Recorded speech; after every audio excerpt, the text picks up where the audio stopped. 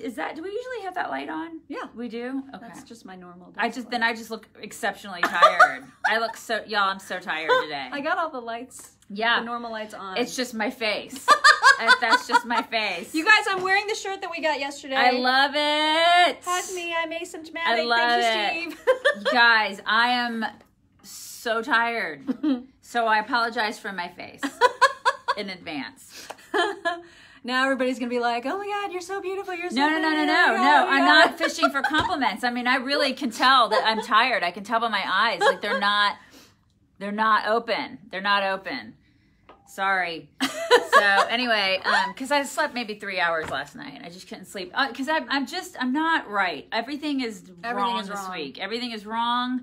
I got people who normally love me coming at me bra on social media. It's been a tough week, okay? It's because it's a lot of young people in my life who they're just like really supporting this whole BLM movement, and I don't think they understand what the movement is. It's one thing to love, it's one thing to support Black people, right? And to say Black Lives Matter. And I get that. I get saying Black Lives Matter. But when you support a movement, that is an entirely different thing, because I don't think they're separating the two. I don't think they understand the difference. I really don't think they understand it. I don't think people understand it, Mark. I've been talking about this since you were gone. I know. I don't think people out there are talking about it enough for fear of being called racist. This is the problem, is that conservatives are so scared of talking about this, because if they talk about it, then people will go, you're so racist. And so they're afraid. They're so afraid to talk out loud about this movement, you know, because it's a movement, y'all. It's a Marxist rooted movement. It's a bunch of communists that are trying to destroy the country.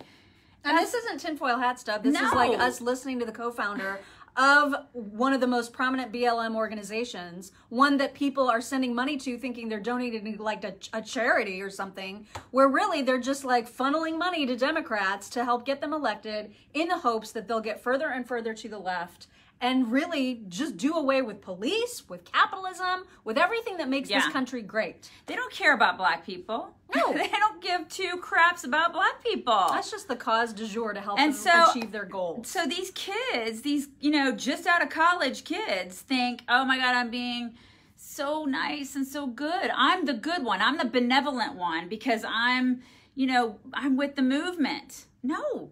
And they're saying things like, history needs to be rewritten. You know, because we've been taught the whitewashed version of history. This is what kids that I love are saying. And I'm trying to tell them, listen, there is a different, and they're not listening. They're not listening because they look at me like, you're just a giant racist. You're just an old white lady. You're an old white racist is what they're saying. That's what we are now. That's what I am. That's what I've become to them. And I lose sleep over this. I lose sleep over it because and I try to tell them, listen, y'all weren't taught to think critically. You're watching all the shit that you shouldn't be watching. You need to think critically. Think for yourself. Please, for the love of God, think for yourself. And they won't do it. They won't do it. They're like, you're old and white. You're racist. And racist. Because that's what we get now. No. Think about, look at people in Venezuela that are telling you, that are begging you to just not repeat history. Mm-hmm. Learn from the mistakes that other countries have made. Other countries who are in a world of hurt. And for some reason, we got everybody on the left here being like, let's go do those things. Yeah, let's do what Venezuela did when Cuba was like, y'all need to not do this. And Venezuela was like, this won't happen to us. And look at them now. And we're doing the same dang thing. Yeah. Anyway, sorry, that's why I'm tired. Anyway, all right, so can we quickly quickly, we need to tell you guys, we have a store. we make like $1.50 anytime you guys buy something. Yeah, which is really helpful. Yeah, we don't really make any money off of it. We never have, but you know, every once in a while we'll make like, I don't know, $30 a month. And it's amazing. And it's kind of helpful because right now we're not doing so hot on social media. So yeah, which we're gonna get into. So anyway, so we have a store and there's some stuff in it. I added because I do our store, and I added two designs and they're this weekend. One is this is what a conservative looks like, and ask me about my conservatism. And then there's some cute stuff in there. There's like deplorable, and there's and you've got our logo, right? Our logo. There's logo stuff in there. There's some really cute, like there's one in there that says like coffee, dogs, freedom, cocktails. There's some really cute stuff in there, and you can get to it if you go to our website. There's a link right at the top of the homepage that says store. Yeah. And it'll take you to the thing. Yeah. So we're capitalists. We just wanted to remind people because I don't think people know. You know, if you want to get something, then we get a tiny itsy bitsy little percentage of that. And there's another one that says America on it, which I love. That's one of my favorite ones. But funny story, and then we'll move on. But Spreadshirt, I don't know why, but we used to have one in there that says 2A is Bay, which is really cute. We had some really cute 2A stuff in there. They took the 2A stuff down. Don't know why. They don't like the 2A stuff in there. And they just randomly take They will randomly take my crap down. But the 2A, so I don't have a lot of 2A stuff in there, and it's not because I don't want it in there. It's just that they willy-nilly decide what they're going to allow in there, because they have like I don't know, some sort of Hunger Games like administrative group of people that are like, we're not going to let you put the 2A stuff in here, and then they will take that stuff down. So anyway, if you ask me, hey, put some 2A stuff in there, yeah, I'd love to do that, but they'll probably take it out. So anyways, so yeah, we have a store. So go to it and help us make $1.50. Yeah, that'd be nice. Okay, you guys. So Twitter. We got locked down on Twitter. It's happened to us. Yesterday, like it was crazy censorship day, Carpe Donktum got officially permanently banned, which is a big deal because, you know, he's the guy that makes the funny little videos, the parody videos, and then Trump is constantly retweeting them. Like, he's a big deal. And dunzo, like permanently, it's not a warning, he's gone. So he's on Parler, and by the way, yes, we're on Parler. I just don't go to it because it's like one more place to go, so I don't have anything out there, but we do have an account there, and when shit hits the fan, we'll go there instead, because obviously we won't have Twitter anymore. But we still have Twitter. This morning, I go in, get onto Twitter, get a big screen that says, you're locked out. And you know why? It's because I wrote a tweet to a complete random stranger who was insulting me in early May. I had actually retweeted something from that psycho Amy Siskind because she was mad at Mitch McConnell. Oh, yeah. Yeah, she was mad at Mitch McConnell over COVID. Like, Mitch McConnell was like, Democrats need to get some freaking legislation together for these businesses that are crumbling. Because this was May, right? This is when everything was shut down. Yeah. And so she wrote something just awful, blaming Mitch McConnell essentially for people dying, because this is what Democrats do. Yeah. And so I responded to that tweet, and I just said something like, this is total batshittery, it's ridiculous, whatever. So this random stranger named Angie, she responds to my tweet back to Amy Siskind, and she says, sorry, don't you think you mean hashtag Moscow Mitch doesn't pass anything? Don't blame the Democrats, you Kool-Aid drinking Karen. So she called... That was really original. Right. So she called me a Karen, and great. So I thought, well, you know, I looked at her feed.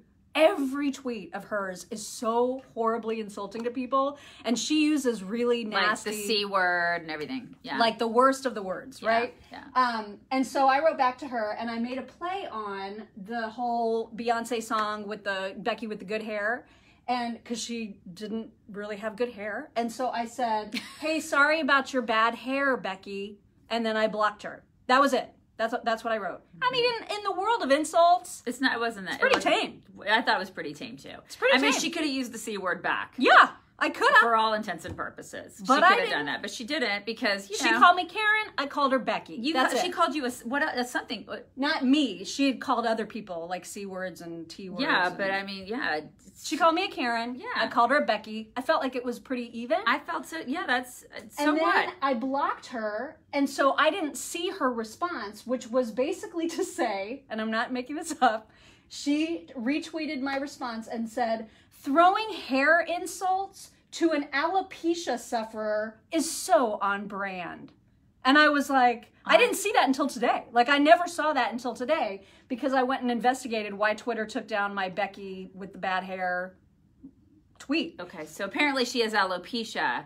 And I'm supposed to know that. Yeah, it didn't know that. And so Twitter says, they on my screen it says, here's the tweet that is in violation of our policies. You said, sorry about your bad hair, Becky. We can't have that on Twitter. Yeah. Never mind the fact that John Henson is saying about Barron Trump that he doesn't know who the father is, right? People are horrible on Twitter. Yeah. Horrible. I mean, they basically say they want to kill Trump. Yeah. Like every day. There are sites that are like devoted to that. Right. She said this chick had bad hair. She didn't know her medical history. Right. Even though we're supposed to like delve into that. I didn't know that was the case, but apparently we're supposed to know that. We're supposed to know that. So yeah. then it said so you can't get into Twitter unless you either appeal this decision or remove the tweet. And I didn't give a crap. I mean, this was a 2-month-old conversation. This woman is of no consequence to me. So I was happy to delete it because it's over, right? Like, I mean, that ship has sailed. Yeah. So I deleted it, got right back in, and then investigated this whole thing and could not believe her timeline and all the stuff that is allowed to stand while I get locked out for saying that she had bad hair. You should have said, my real name is Karen and I'm offended by that. I mean, this is blatant targeting of conservatives. It totally is, you guys. They're trying to find excuses to shut people down. And this was the first step. So just expect that we'll be shut down on Twitter soon. It's going to happen. It's going to happen. Because I'm going to write about it, and then Twitter's going to get mad about me writing about it. Yeah, we're going to get shut down soon. So just expect it. I mean, we get dinged all the time on Facebook. All the time. All the time. We were the originals to get shut down on Facebook. Remember? I mean, it's one of the reasons we're on the radio right now. It really is. It is. It's one of the reasons we're on the radio because we got a big target on us because we were like, and we went on a big PR blitz. We were like, you are not going to shut us down, bitches. This was in January of 2013. Yeah, and so we were trailblazers. Yeah, before it was cool to get shut down. We were getting shut down forever ago. We got shut down, and so we just went on a tear because we were like, we are not having it. This is America, man. And we just went crazy. And so everybody was like, oh, these ladies in Indiana got shut down. I was like, this is unheard of. It was a big deal back in the day. Yeah, and now all conservatives are getting shut down. And they're doing it like in a little trickle, right? They're doing it in a slow trickle. It's not like they're just mass, because they know it would look bad if they just mass deleted everybody. But they're doing it little by little so that we all are just like, oh, wow, that really sucks. And then we forget about it the next day and move on with our lives. Yeah. And so this is what's happening is that people are going to Parler. We're out there. If you want to follow us on Parler, you can. I'm not posting any content there yet. Yeah. But I mean, if this crap continues to happen, we're going to have to, right? They're totally suppressing conservatives, y'all. It's if you think it's not real, and liberals be like, that's not happening. They're just making it up. It's like a tinfoil hat thing. Yeah, bull crap. You know why they don't think it's happening? Because it's not happening to them. That's why they think it's not happening. Yeah, because they're exempt. They're exempt from the suppression. That's why they think it's not happening. But it's happening to us, and it's happening to all sorts of conservatives. They're getting shut down left and right. Ask Carpe Diem. Yeah. I mean, it's a bunch of crap. And I'm like, he's not the only, it's so many conservatives. Well, I mean, you guys heard what happened to the Federalist and their fight with Google, and I mean, it's heating up, and I hope that stories like that continue to happen. Yeah. Just to keep it in the news, because as long as we have Trump for president, I hope that's not just for this year. Yeah. But as long as we have him, then hopefully there's a push to make some changes to how this all operates. If we lose him, then we're done. You're going to see a whole lot of conservatives go away. And on social media platforms across the board. I mean, that's just, I'm not trying to be Debbie Downer here, but if Biden wins, you're going to see a whole lot of this go away. Yeah. They're going to start, because statues are coming down, you're going to, I mean, that's just the beginning, man. Like, I'm not even trying to be alarmist. I'm just being for real. Yeah. Like, that's what you're going to start seeing, because they're going to be like, we can't have those voices out there because they're owie to my ears. They're hateful, racist. We were reported the other day as hate speech. This is what liberals think. It's freaking mental. You know, this is what they think. They think we are hate speech because we just have a dissenting opinion. This is what America has become. You can't have a dissenting opinion than the group think. And if you dissent, they want to shut you down. And not only do they want to shut you down, they want to destroy you. Right. It's not enough to just silence you. Everything that you know and love has to be destroyed. Yeah, be destroyed. They want to destroy your business. They want to destroy your life. They want to destroy your family. This is what they want to do. They will come for you. So, you know, this is why If you don't think that's true, this is why conservatives are afraid. This is why they're afraid to speak up. This is why they don't talk on social media, because they're afraid of getting fired from their jobs. They're afraid of getting canceled. And rightly so, because it happens constantly. Yeah, because liberals are maniacs. We need to talk about Bubba, because Bubba. you guys... Last night, so the FBI released a statement about Bubba Wallace and NASCAR saying, okay, we've done our investigation. Turns out that noose that was in Bubba Wallace's garage stall has been there since October of 2019, well before any of this Black Lives Matter movement stuff came to a head. But it's still a noose. I don't know, because the original investigation summary was like, this was just a pull rope for the garage. And it's been there. And back in October of 2019, no one had any idea that he would be assigned specifically to that stall. That's just not how it works. So the FBI concluded, this is nothing. This was not an intentional hate crime of any kind. It's over. And so now all of a sudden they don't want to trust the FBI. Well, NASCAR does. NASCAR was fine. Okay, great. Glad that the investigation proved that, our worst fears did not come true. Mm-hmm. And so, yay. However, Bubba is pissed. And he went on Don Lemon last night, who basically acted like his personal therapist. Yeah, it was like a therapy session rather than an interview. But and he's mad because he believes that people are going after his integrity. Mm-hmm. And, because a lot of people on Twitter are like, you're Jussie Smollett, you're a hoax creator, blah. And so, I think his appearance made him look 10 times worse. I think so too. Because he should have just said, wow, I'm so relieved that this was an overreaction by me and by so many other people. Yay. Yeah. But he's insisting still that it was a noose. Yeah, he is. He is. God. I mean, and he was like, listen, I'm not the one who did this. It was the president of NASCAR who called me in and said, this is what and he's crying and he's like, this is a noose. And it was left for you specifically. And it was for you. And I believe this is a hate crime. Let's have it investigated. In the meantime, let's have all this, let's have all the drivers gather around and we're all, oh my God, I can't believe this happened to you. Oh my God. And so they did that. And then come to find out it wasn't, but yet he's still perpetuating the notion that it is. So, and he's furious. Like, if you watch that interview, it's on our website, chicksontheright.com. He's mad. Like, he's legit disappointed, apparently, that it wasn't a hate crime. Yeah. Or that it wasn't deemed a hate crime. I don't know. If you're a normal person, aren't you going to be like, wow, what a relief? Yeah, because you believe in the goodness of people. Right. Why do you want it to be what you thought it was? Yeah, this is the thing. It's like, I don't, and don't you think that we all should believe in the goodness of people and the goodness of Americans at this point where we're like, that's awesome. It's just a freaking rope. It's just a rope in a garage. Well, my crew chief said, that is not a simple knot that gets tied in just a few minutes, and it's totally a noose. Well, maybe your crew chief is annoying, and maybe wrong. He's wrong. Maybe he's just wrong, because it looks, I don't know if you guys have seen pictures, it literally looks like a garage pole. That's it. It looks like nothing. I know. And he's like, I've seen the pictures, and it's just devastating how noosey it is. It's so dumb. This whole thing is so dumb. Hi, Rob. Hey. It just plays more into the past couple weeks. Just the past couple weeks. This is why she loses sleep. This is why I'm not sleeping. And you know what? This is what our kids are seeing. This is what the young adults are seeing. This is their America. This is the idea of their America.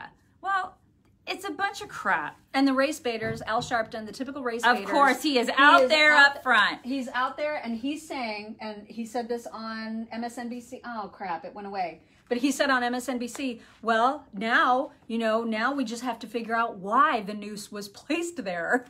I mean, can we just stop? Oh, my God. The investigation is over. It's not a freaking noose. I can't.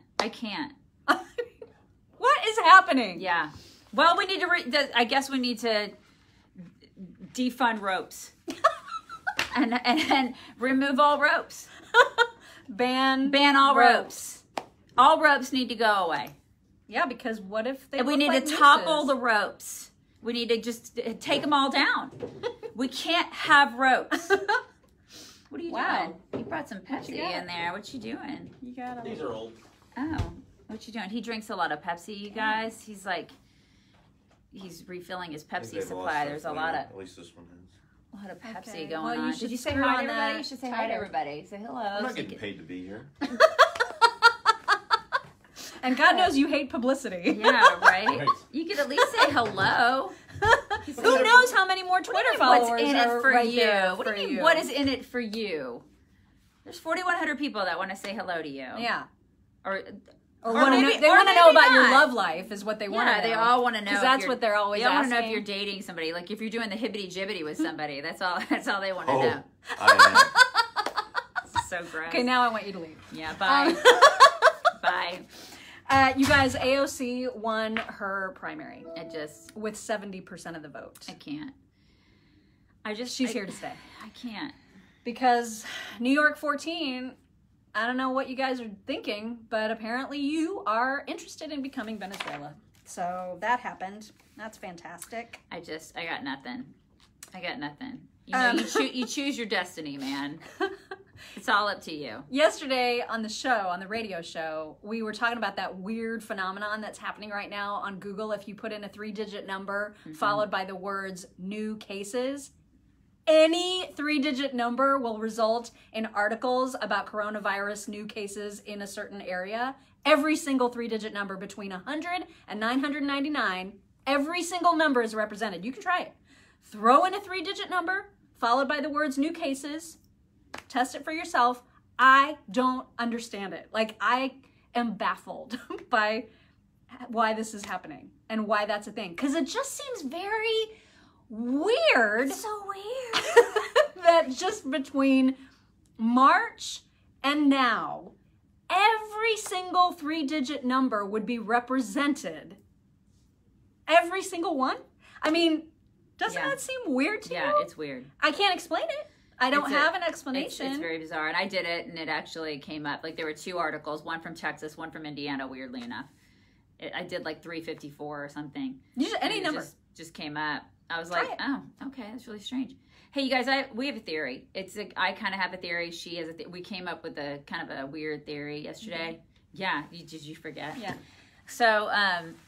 So yesterday we were talking, and I'm like, I think we are approaching, because we were talking about how the young people in my life, and the thing I lost sleep over last night, and how these people, like these kids are just, it's like they've been brainwashed by professors to hate this country, right?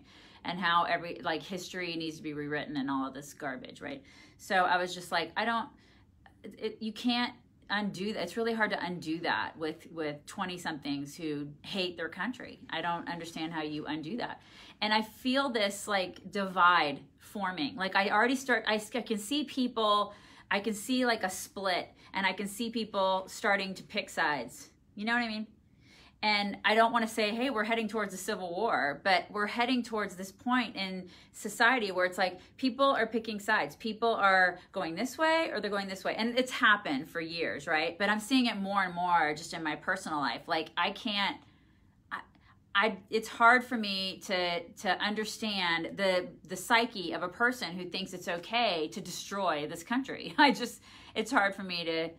And it's symbols. It's historical symbols. Yeah, it's really hard for me to get on board with like the super ISIS-y, you guys. I just don't get that. Yeah. So anyways, I was talking about that with her yesterday, and she's like, we should just split the country in half. And I said, think it's time. And I go, yeah, that would be, I would actually be, that's not a crazy notion to me. I could get on board with that. And if we could just get like Ted Cruz to be the next president with Nikki Haley, like they could be co-presidents or something, that would be fine. Like if he could draft some legislation or something. If it was only that easy. You know, just to say, hey, let's split the country. Conservatives will live over here and liberals will live over here, and we'll be cool. I honestly would be on board. I'd be, like she would say, down to clown with that. I would be okay with that because I think we would be all right. And you know what? The liberals would be asking for foreign aid in like 2 seconds. Oh my God. And we would give it because that's how we are, right? This is how we are. We would give it because we'd be like, oh no, those poor people. No, I'd be like, you guys are on your own, man. I mean, for a while I would be like, you're on your own. But then I would feel bad. And would I'd you? be like, Because a lot of them would be your family members. This is the thing. A lot of you young people in my family who I'd be like, they are over there starving because they, they're like, they don't know how wait, to country. like food comes from the ground. Right, because AOC, remember when she was freaked out by vegetables and how they Jeez, grow? I swear. And she's like, oh my God, I didn't know what a garbage disposal was. No. Oh my God. What? Okay. The low was a blip. there was a low network connection. Yeah. Mm-hmm. It was Big Brother listening to us. That's what it was. They were like, were you talking about splitting the country in two chicks? What are you, crazy? You can't talk about that. You can't talk about that crazy. And we lost like 300 people like instantaneously. I know, what was with that? Okay, they're crazy. coming back. You guys coming back? Okay, anyway. So I think we should split. I think that's a logical solution. I just don't Yeah. know how that actually happens. Yeah, can we please have Texas? Give us Texas. Give us like some of the southern. I mean, maybe we just do south and north, right? Yeah, they can have the cold states. That's all I'm saying. Because that would take care of Illinois and California. I mean, most of California and New York. All those three would be. Give them all the California and give them the crazy crab. And then Give them Hollywood. Hollywood they can go. Yeah, they all can y'all go. Conservatives that are in those horrible Just states. come on over. We'll just all move south. Come on over, baby. We will all move south together. Yeah. And it'll be fine. We'll get the better weather. Totally. Yeah. So a lot of agriculture. It's great. We'll It'll be be good. fine. We'll be all right. Yeah, It'll be it's, good. It's totally fine. I mean, and listen, liberals want this. They want it too because they're setting up their autonomous zones. Well, let's let them have it. Let them have their Look autonomy. how well it's going in Chaz. It's the summer of love. It's you guys. utopia, man. It's utopia. They can rewrite their history. It's great. You guys, coronavirus is really ticking up in some states, and not just the cases, but the hospitalizations, which is a little scary. And so I would expect to see some states start to crack down again, and that's bad. Because ultimately, even when people are hospitalized, most of them will recover, and most people who get this virus will also recover. We're talking 97 point something, even higher percentage rate of survival. So can we just not destroy the country even further? Well, as long as they don't shut everything down, I'm okay. Like, listen, I just don't know. People just need to be responsible and do all the right things and try to, have some personal, I guess, skin in the game when it comes to fighting this virus. We got a note from school yesterday just saying that a plan is being put together. It's an ever-evolving plan because, of course, this is an ever-evolving situation, and that there would be accommodations made for parents of kids who are scared to send their kids to school. So, like, the option will be there to do some sort of e-learning thing. And I'm just, no, my kid needs to go and be around kids. Well, it's one of the, I was talking to a parent the other night at swim practice, and we were talking about how, shielding our kids from coronavirus is also shielding our kids from everything. Yeah. And the problem with doing that is that their immunity is going to be compromised. It's compromised for everything. So our kids, by the time they get back with other kids in a school setting, they're going to be screwed when it comes to the flu, when it comes to everything. So these kids are going to get sick. They're going to get sick from everything because they've not been around other kids. Because that's what happens when they go to school. They get all snotty and around each other, and they're getting all the things. And that's what immune systems are for. That's what that's what they do. Immune systems protect you from all the things. And we have literally put our kids in bubbles by themselves, and we protected them from all that stuff. And so their immune systems are like, oh, I can let my guard down. It's great.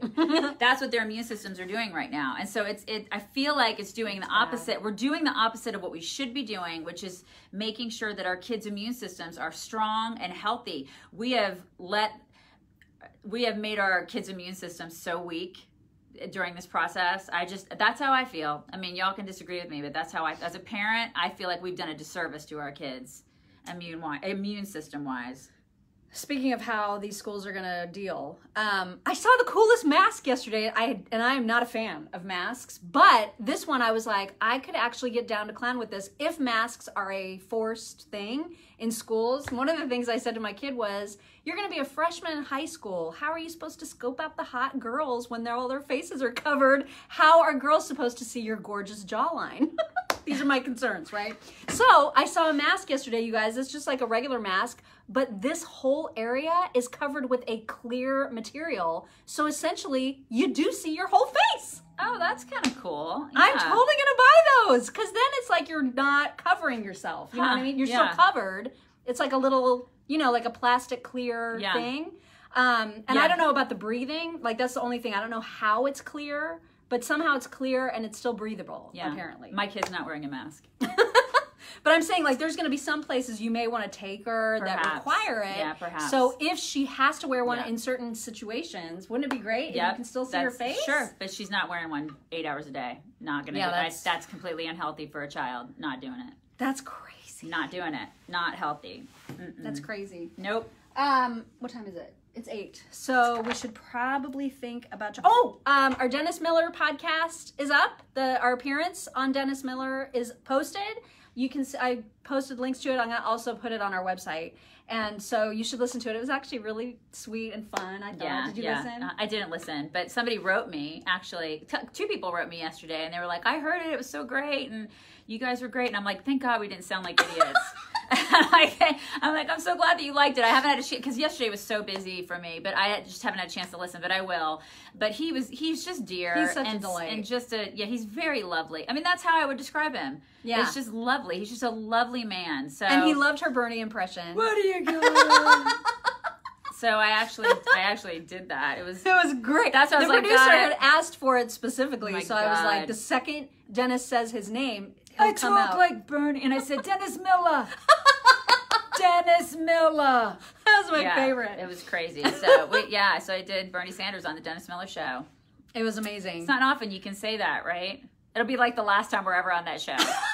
But whatever, we did it, right? We did it. We did it. And today, our podcast comes out. You guys, we talked to Zuby. The best conversation with Zuby. Oh, my God. He's amazing. I love him. He's such just a beautiful soul. You're right. He just is. You're right. He is a beautiful soul. And he's also so beautiful he's beautiful on the outside, too. And his voice is so delicious. It's like a stick of butter. I don't know if the producer's going to leave in the part where I was like, can you please read me a bedtime story? Yeah, he got kind of embarrassed. I was like, she's not a stalker, I promise. I mean, maybe a little. In, like, not a creepy way, but like, I just love his voice. Well, you're probably old enough to be his mom. Yeah, I'm sure. I know. Sure but he's precious. Speaking of people I'm old enough to be their mom, that guy that oh my God.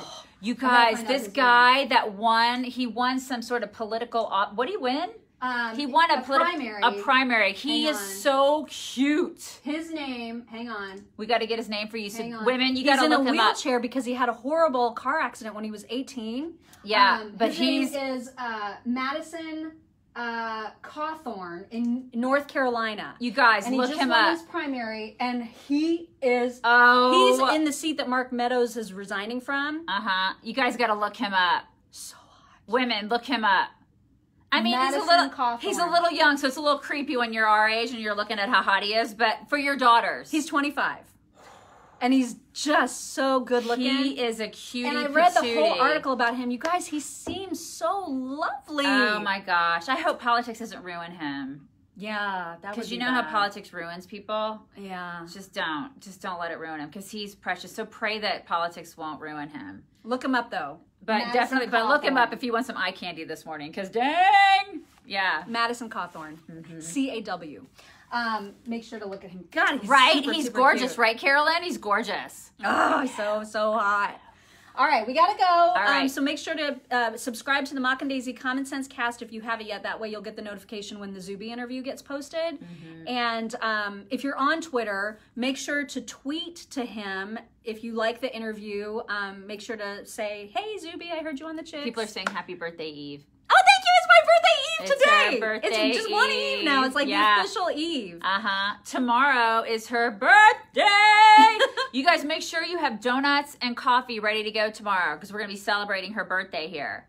Okay? I mean, we'll be talking some politics, but mostly we're going to be fussing over her. And I'm going to wear the new shirt that she got me for my actual birthday. It's so awesome. Yeah, so we'll be doing that. So excited. All right, you guys bring it in. Bring it in. Have a fantastic Wednesday. Bye. Bye.